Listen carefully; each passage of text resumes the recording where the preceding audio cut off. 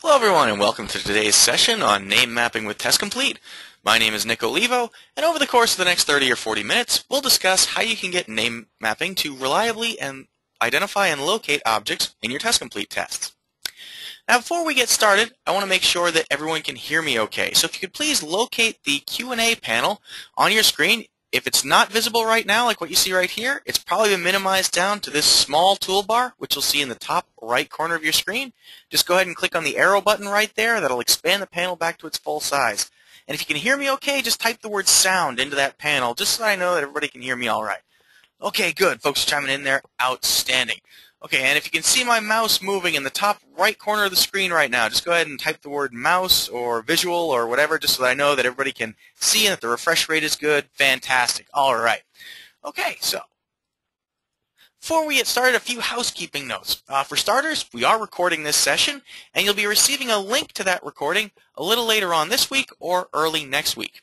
Second, there will be a Q&A session at the end of this presentation. I'll try and field some questions real time as well if I can. But one thing to note is that the Q&A session is only intended for what we talk about today. So if you have questions that go beyond name mapping, you're curious about if TestComplete can run virtual environments, or you're having a particular troubleshooting scenario, this is not the right place for those kinds of questions. You're going to be better off talking to the support team or to your account representative to get the best information there.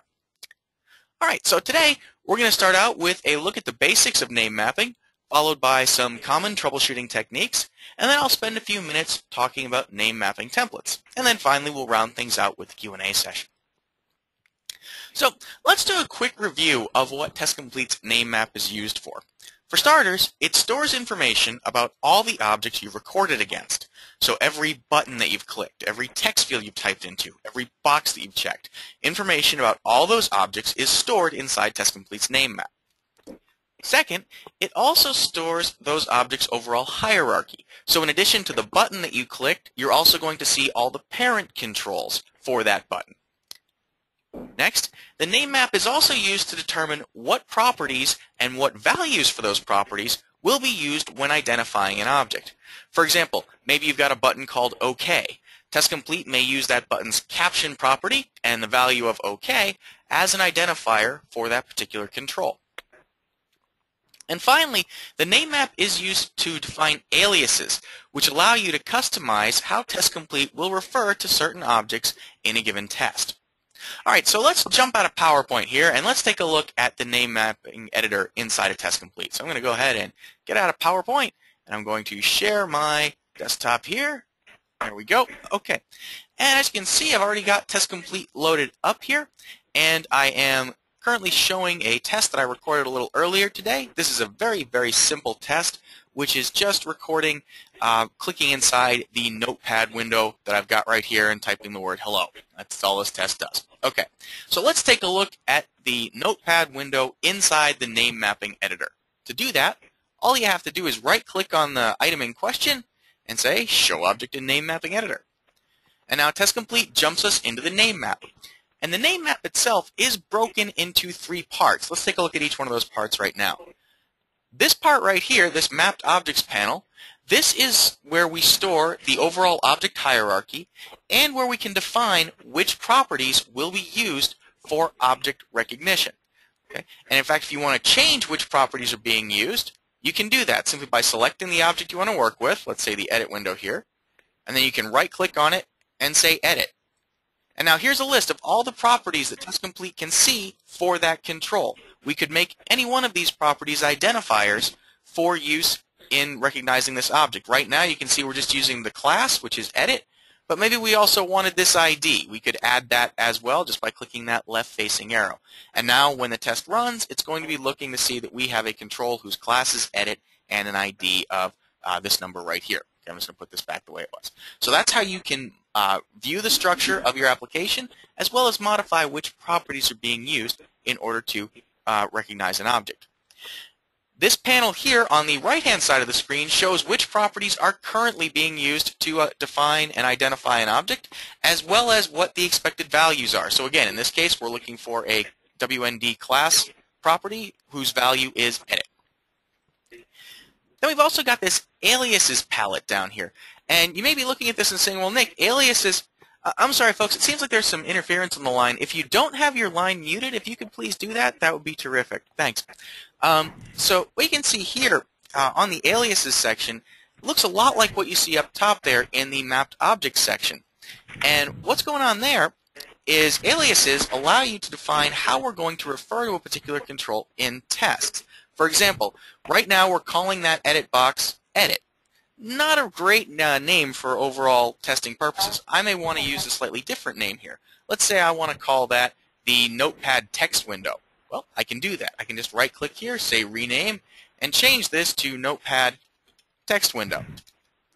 Press enter, and now you're going to notice that TestComplete is going to pop up a box that says, hey, you're already using this in your keyword tests. Do you want me to automatically update your tests to use this new name?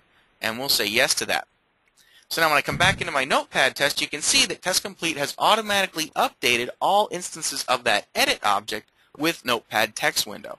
So we make the change once, and the name map propagates that change out everywhere where that's using that particular object. So this saves you the aggravation of having to hunt through every test you ever created to, update reference to a control so that it makes a little more sense. So that's the basics of the name mapping window and what it can do. All right, so now you're saying, well, that makes sense, Nick. I understand that. But really, what else can the aliases do? Why is the hierarchy replicated in that way? Well, by default, we're replicating the hierarchy, but you can shorten the hierarchy in the aliases panel as well. And typically, people do this most often when they're working in script. So, for example, let me jump over to this script editor window I've got right here. And let's say I wanted to programmatically type into that Notepad main window. The way I do that is by typing aliases dot, and then I'd say notepad dot wnd notepad dot notepad text window dot set text, and you can see here that's a long line of text that I have to type. Aliases can actually help you shorten this up, and the way we're going to do that is we come back into the name mapping palette. I'm going to grab this alias and I'm going to move that. I'm just going to pull it right out of the hierarchy so it's at its own level in the hierarchy. It's at the root level right now. And I just grabbed that and dragged it down in order to make it happen. Okay, so now, instead of typing aliases.notepad.wnd, yada, yada, yada, all I have to do is type aliases.notepad text window. And then I can set its text directly. So the should have been set text, not set focus. Anyway, you get the idea. So that is how you can use aliases to make your tests shorter. So instead of these extraneous commands here that we don't care about, we can just make it so that we go right down to that level. That's what you can use aliases for. All right. So now, when you're working with your TestComplete tests, chances are you're going to come across a situation when you encounter the dreaded object not found error message. So let's talk about what you can do in order to help with that. So there are 4 ways that you can troubleshoot elements inside of TestComplete's name map so that you can successfully locate the controls that you care about. And we're going to talk through each one of these approaches in turn. And it's important to note that these approaches can be applied to either Windows or web-based applications. So it's not like name mapping only applies to one type of application testing. All right, so let's go ahead and we're going to go back to our sample application there, our sample machine, and we are going to create some tests that will help us highlight these particular scenarios inside our test. Lee is asking if I can mute everybody. I have tried. Unfortunately, it seems that someone has dialed in and is not connected up in such a way that I can mute them. So if you have not muted your phone, folks, please, I would appreciate it if you could do that. Thank you. Okay, so here we are. I've got a brand new project that I've already created here. And what I want to do is record some tests against an application that I've got running locally. This is going to be actually showing you one of the other SmartBear products that we have called Code Collaborator, which is used to create peer reviews of your code. So if you guys have a need for that tool, you might want to check this out. But for right now, I'm going to go ahead and just start recording a new test. I've already got TestComplete wired up so that it will automatically invoke my browser and take me right out to the URL I want to go to, so I don't need to do anything there. And the first thing I want to do here is log in as an admin. And when I log in as an admin, I want to go over to my administrative section here. And I'm going to edit one of my users' information. I'm going to go into the Users tab over here. Alright, and now you can see I've got a list of users down at the bottom of my screen here. I'm going to click on Arthur here. I'm going to click his edit link. And I'm going to edit Arthur's information so that Arthur has a phone number. And we'll give Arthur the phone number of 8675309, the most famous phone number in the history of the world. So we'll give him that. We'll click Save. And once Arthur's information has been saved, we're going to log off. And we're going to close the browser down and stop recording. Okay, and as usual, TestComplete's going to generate our test case based on the actions we just performed. Here they are. And you can see we're just going along here. We're going to log in as Arthur. We'll set his text to 8675309, and so on and so forth. Okay, so now that we've got that created, let's try running this back. So I'm just going to go ahead and click Run here. And TestComplete will fire off and perform that same sequence of actions. Once again, if everybody could please mute your telephone, I would really appreciate it. Thank you very much. So would some of the other folks on the line who are asking me to do that. I'm trying, folks. I've muted everybody that I can, but there are a couple of folks who are outside my scope of power right now, it seems. Okay, so right now we're going to go in, and we are looking, you can see right there, we're looking for the link edit object in the top right corner of my screen. TestComplete is saying it's looking for a link edit object. It can't find it, so we're stopping our test, and we're going to go back into our test log here. We can see that we've got that message. There it is. I'm sure everybody's encountered it at one point or another. The object does not exist. Okay, so let's take a look at the information that's shown here in the remarks panel. You're seeing two things here right now. First is the tested object. This is the object that TestComplete is actually trying to manipulate, and you can see the full path to it along with the mapping item. And then down here, this section, this is the object that we couldn't find. So I'm just going to scroll to the right here. And in this case, you can see what we were actually looking for is this link edit. That's actually Arthur's edit hyperlink. And then right here, this is the control we couldn't locate, this panel title box with that alphanumeric string after it. So in the overall chain, we couldn't find this particular object. That's where our breakdown is. So what we want to do now is go into TestComplete's name map, take a look at this control, and see what we were expecting to see as opposed to what we see right now. So I'm going to just click on this link edit object link right here. That'll jump me to that in the name map. And then I'm going to come right here. There's our panel that we were looking for. And you can see it's panel, text, title box, and then a whole lot of numbers and letters. Okay, so what I'm going to do right now is take a look at what TestComplete currently sees that object as. So I'm going to click this Object Spy button right here. And I'm going to drag the Finder tool over Arthur's edit hyperlink. So we'll just select that. Okay, release the mouse. And now TestComplete's going to capture a reference to that control, just like always. And what I'm going to do now is I'm going to click this button right here in the Object Spy, which says Highlight in the Object Tree. And what that's going to do is show me where this object is currently falling in the overall object hierarchy. Okay, and now we can see here that here's our hyperlink. There's Arthur's edit link. And then here's our title box, a couple of levels up. And right now, we are looking for a title box that starts with 2C8.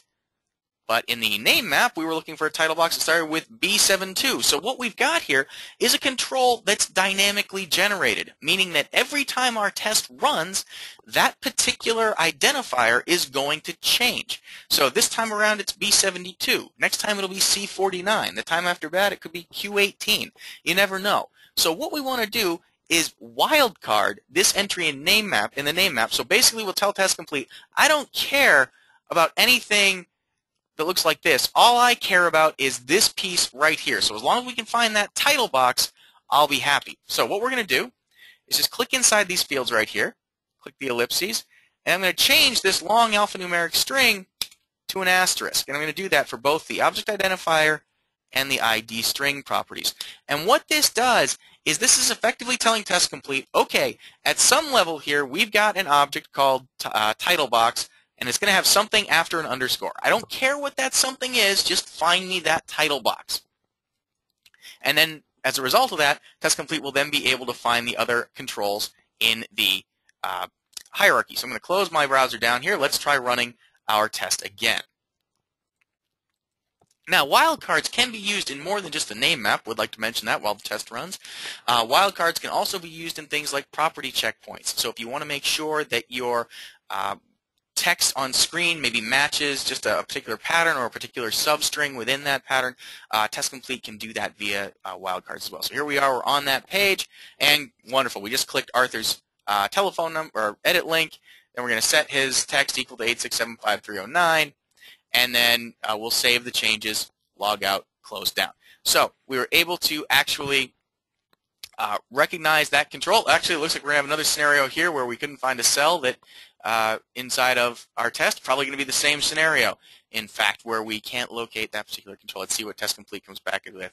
Again, yep, similar thing here where a panel is probably being rendered differently. So again, we'd walk through that same process to wildcard that element, and then TestComplete will be able to locate it and find it consistently. So, really straightforward when you're working with the wildcarding. You just find the element that has the dynamically generated value or the bit of text that's changing, put the star in there, and then TestComplete will be able to locate the control and move on with your tests. Okay, so that's wildcarding, and like I said, that's probably the simplest tweak that you can make from a name mapping perspective. But now what happens if the object that you're looking for has stable properties, but some other controls in the hierarchy don't, and there's a lot of those controls. What happens then? Well, let's look at a scenario that illustrates that right now. I'm going to start recording a new test, and again, let me close my browser down here just so that we've got that clean. Okay. Again, TestComplete logs me right up and takes me to my web page. I'm going to log in here as Barry.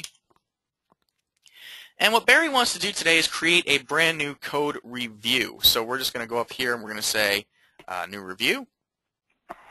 We're going to fill in some information here. We're going to call this Barry's review. And in order for Barry to actually create a review, he needs to find some people who will participate in that review. So we're going to click right here. We're going to say Barry is the author. We'll choose author from this, and we'll say Barry. And then for a reviewer, we're going to pick reviewer here. We'll make Bruce Barry's reviewer. So we'll say that Bruce is going to do that. All right, fantastic. And then we'll come down here, and we'll click Apply. Okay, and then we will log off and close the browser down and stop recording. Now I'm going to just take a quick shortcut here, folks, and tell you that this particular test will not run because when it tries to play back, it won't be able to find Bruce inside of our test. So here we are. This is where we are clicking Bruce's name inside our test case. You can see where my mouse is right now. So I'm going to right-click on Bruce here, and I'm going to say Show Object in Name Mapping Editor.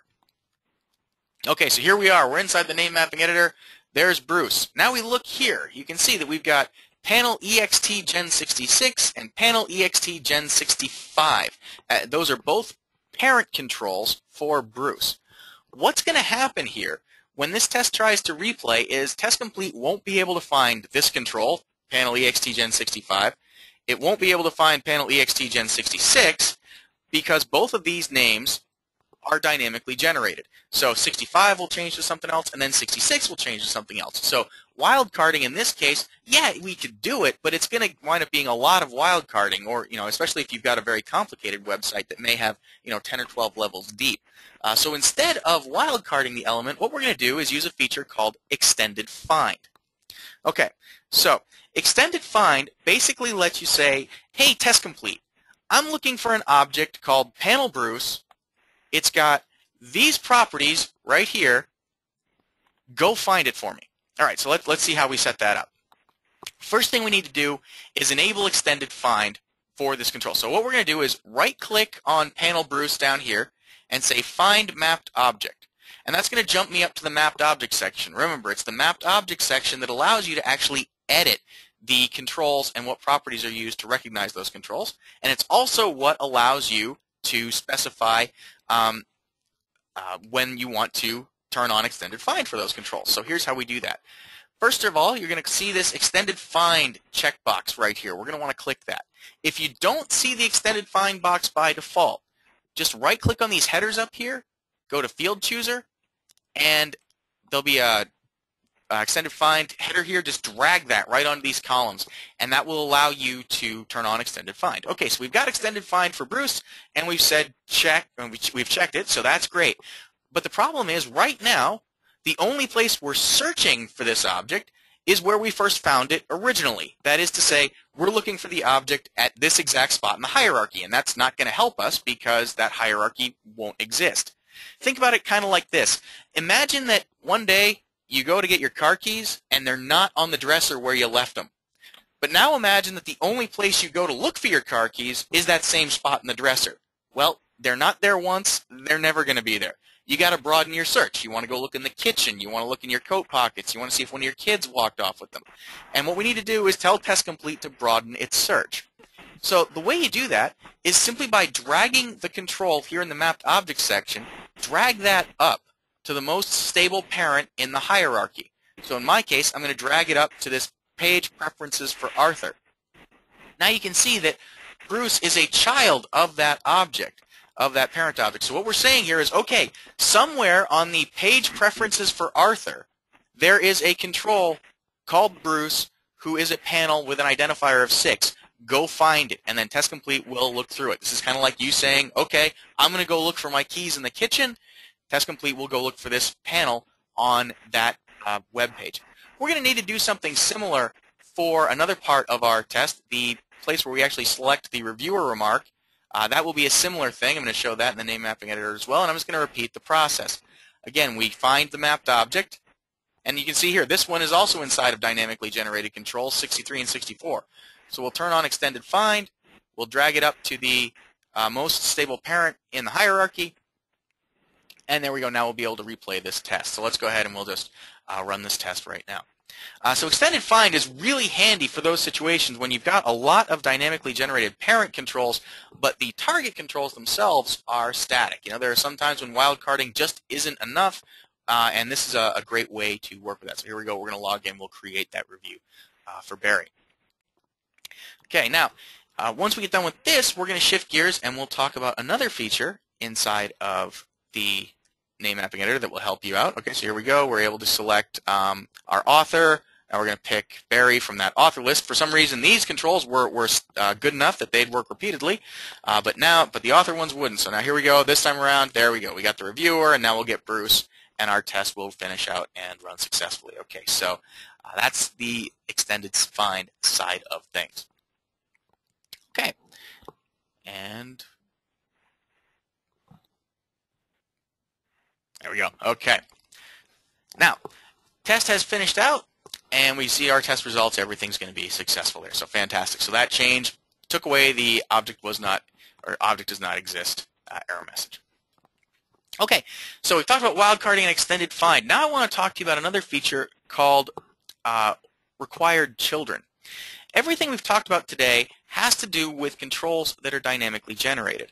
But that's not the only reason an object may not be able to be identified. Sometimes there are multiple instances of an object on screen, and none of those objects have a unique set of properties that can be used to differentiate between them. So let's have a look at that right now.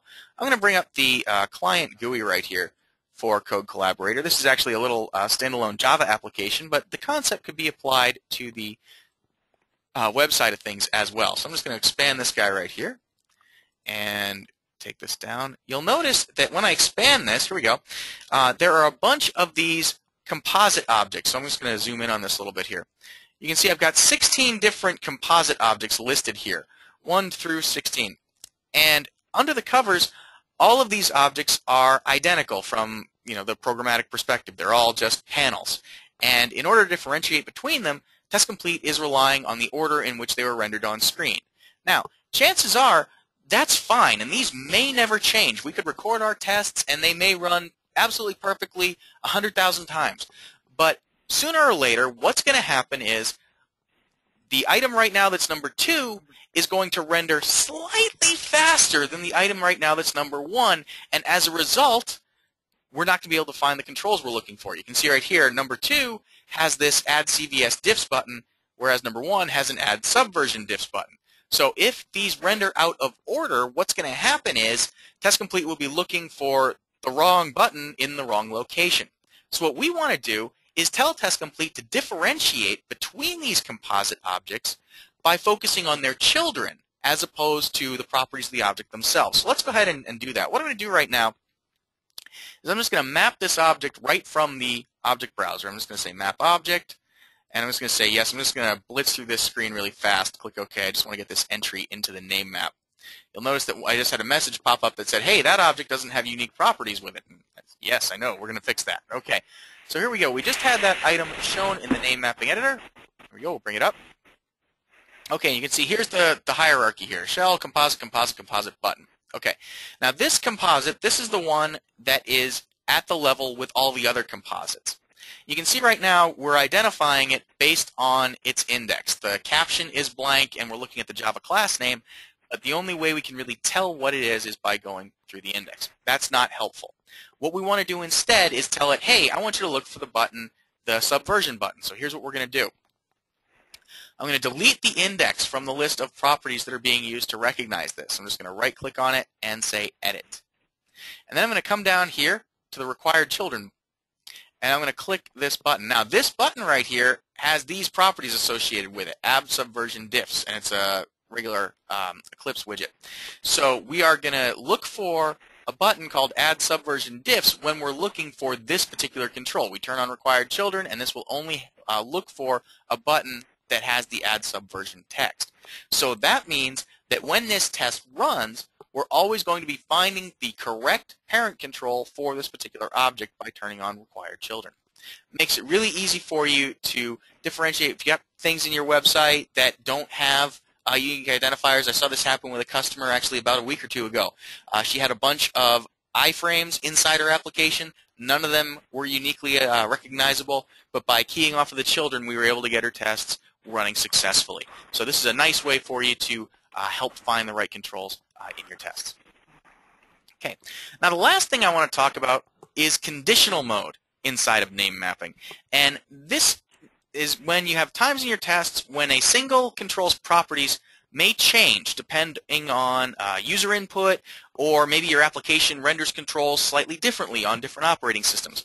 For example, maybe your save dialog is actually called save on Windows XP, but it's called Save File on Windows Vista. In cases like that, TestComplete provides a feature called conditional name mapping. All right, so here, let's go back to my little sample Java application right here. You'll notice right here I've got this button in the bottom corner of my screen here marked Validate. Okay, when you click that button, its caption changes to OK. So depending on the application state, I always want to be able to find that button. So here, let's start out. I'm just going to, again, I'm going to map that object really quick. I'm going to use the map object button, which I got to just by clicking this guy right here. Normally, when you record your tests, TestComplete will automatically map objects as you go. But if you need to, you can add them by hand, which is what I'm doing right now. And again, I'm just going to click through this wizard really quick. We'll call that shell 1, and we'll just go right down the line. Okay, so now we've got our button right here. And you can see that right now we're calling it, we're keying off of the name Validate. Let me expand the guy in the tree all the way here. Okay, so right now we are looking for a button whose caption is Validate. Okay, but when I click that button, now we're looking for a button called OK, and you know we won't be able to find it because, hey, the object doesn't exist. So what we're going to do instead is tell TestComplete, I want you to look for a button whose caption is either Validate or OK. And the way we do that is by turning on conditional mode. So just like what we did earlier for extended find, I'm going to right-click here and say Find Mapped Objects. That'll jump me up to the button here in the Mapped Objects section. And I'm going to right-click on this guy and say Edit. Oops. Hang on one second, folks. Click the wrong button there. Ooh. Okay, got away from me. All right, we're back. Okay, so we right-click, we say Edit. And now what we can see here is we are looking for the button marked Validate. Okay, I'm going to click this Conditional Mode button right here. And what you can see now is we're going to specify some logic that will say, okay, TestComplete, find me a button whose class equals widgets.button and a caption of either Validate or something else. So here's how we do that. We click in the caption we want to, or the property, I should say, that we want to create an AND or an OR statement with. I'm going to click OR right here. And you can see TestComplete has drawn in these parentheses. We're going to say, all right, this caption, we can look for either the window caption equal to validate, or we can pick a different property. Now again, I'm going to choose the W&D caption. I want to keep the same one here. I'm going to make sure that equals, and we'll set that equal to a string of OK.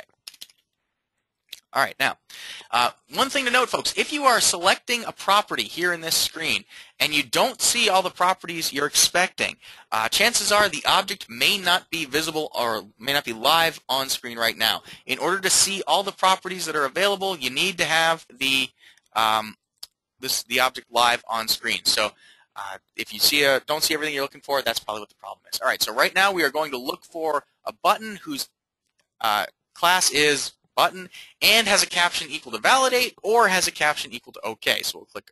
All right, now we can just verify this. We'll click highlight. All right, so there it is as validate. I'll come back in here. I'll click it. Now it's OK. Click highlight again. There it is. So now we've been able to successfully locate the control regardless of what its caption is. We can do it as validate or as OK. All right. Now, let's talk about name mapping templates. That's the last thing I want to discuss before I turn things over to the questions that you folks have. We talked a little earlier about how you can right-click on an object and edit its properties that are used for object recognition. So like in the case of the button we just worked with, we could say edit, and we can set these properties here. But maybe you want to change how TestComplete works with a particular object by default. Maybe the standard properties that are being used, like Java class name and caption, aren't what you want to use. Maybe you want to use a different set of properties to identify an object, and you want to have TestComplete use those properties every time it encounters an object of that type, as opposed to having to go in and make the change for every instance of that particular item. Here's how you do that. You're going to create a name mapping template just by coming down here into the name mapping editor. You right-click anywhere there's some white space, and you say Add Template. And then you use the Finder tool to select an object on screen that you want to create the template for. So let's use the button right here, the OK button. Actually, I'll use the Cancel button because that'll be unique. We'll say Cancel. OK. I've already mapped the OK button. All right, so we've got our Cancel button in there. All right, now I'm going to say Add. And what you see here is a dialog that allows you to generate your name mapping template. We'll give our template a more descriptive name. I'll call this the Java button template. And now there are two sets of columns that I want you to take note of here. The first is the active column, and the second is the store column that you see right here. The active column, these are the properties that we're going to look at when we determine if this template should be applied to the object we're looking at. So this is saying, okay, I want to look for an object of type widgets.button. Okay, and if you find an object of widgets type.button, then use this template to determine what properties we're going to use to recognize that. All right, so we are going to use that as the active property. The store column is which properties will actually be used or which properties will be used for identification purposes inside of TestComplete. So in our case here, I'd say we'd probably want to use the Java class name and maybe the text. Let's just come down here. Maybe I want to use that instead of the caption. Okay, so I've got those two properties defined. I'm going to click OK. You can see here TestComplete has built my template for me. All right, and I'll click Close. And now when we work with that particular button, if we record against it, let's go ahead and do that now. I'll just start recording, and I'll click the Cancel button. And then we'll stop recording. TestComplete will recognize that object, or will enter an object in that. Let me try that again. TestComplete will enter properties in the name map based on our selections that we just made here. So let me just right-click. And there we go. There's the Java class name and the text, as opposed to what we saw earlier, which was the full class name and the caption. So you can create templates that will allow you to recognize controls based on your own special sets of identifiers. So if you find that your developers haven't specified a caption for anything in your application, or they haven't specified a good name or whatever, but there's a different property inside there that you can key off of that will always be consistent and always be unique, then you can use a name mapping template to use that to recognize those objects going forward. Okay, so let's go ahead and we're going to jump back into our PowerPoint slides here, and we will show this screen. All right, so let's turn things over to the questions that you folks have. Again, if you have any questions, just go ahead and type those right into the Q&A panel. And let's see here. Our first question from David is, how does it distinguish between multiple controls if there are multiples of controls and you are using wildcards? Okay, David, so in that case, if you've got multiple controls at the same level that are all using or that a wildcard could match, like let's say you wildcarded too much of a particular object, then what you might see is an entry in the TestComplete log file that says ambiguous recognition. And in that case, that's an indicator that maybe wildcarding isn't the right approach for that particular control. Maybe you've wildcarded too much. That's another possibility. You know, if you should have wildcarded just the last 3 characters and instead you wildcarded the last 13, that might be an indicator there. And so what I recommend there is if you haven't wildcarded too much, take a look at one of the other approaches we talked about today and try that instead. Robert asks, when changing the hierarchy and using extended find in the name mapping panel, should you make the same change in the aliases panel? For readability's sake, Robert, yeah, it's usually a good idea to make that type of a change, just so that you can keep in sync with everything. But you don't have to. That's the upshot. But as a recommended practice, just to keep things understandable, I would recommend that you do. Sean asks, if a pop-up window is not recognized, would extended find resolve this? Potentially, Sean. If it's a situation where the dialogue is being dynamically generated as a child object of a particular page, then extended find might help. Alternatively, wildcarding may help. If the dialogue itself has some sort of text in the title of it, I've seen this a lot with folks who work in the insurance and the healthcare industries. They'll go to edit a patient, and when they click on the edit button, the dialog box that pops up will say, like, now editing patient, Arthur Curry. And then they try to run that against a different patient, and it fails because, now Beatrice Allen is on the screen, but it's still looking for Arthur Curry. So wildcarding would fix that. So that may help you. Extended find may help in that situation, but if not, then definitely one of the other approaches that we've talked about today should give you a hand. Okay. Just one other thing to talk about before we close out here today, folks. Next slide. There we go. Just want to give you a preview of the coming attractions that we've got coming down the pipe here. On this Thursday, we're going to be having a webinar with the authors of a new book coming out called Making Software, What Works and Why We Really Believe It. You can register for that up on our website, and if you tweet about this webinar, there is a chance for you to win a copy of the book from O'Reilly. And then one other thing to note is that next Tuesday, same bat time, same bat channel, 12 p.m. Eastern, right here with me, we'll be talking about testing rich internet applications, specifically Silverlight, with TestComplete. So if you're working with the new Web 2.0 type technologies, this might be something you'd like to check out. Okay.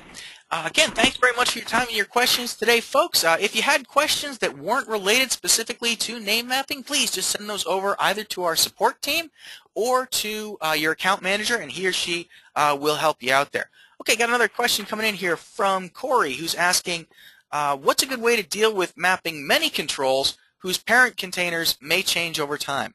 Okay, Corey, in that case, the approach I'd recommend there is probably going to be using extended find.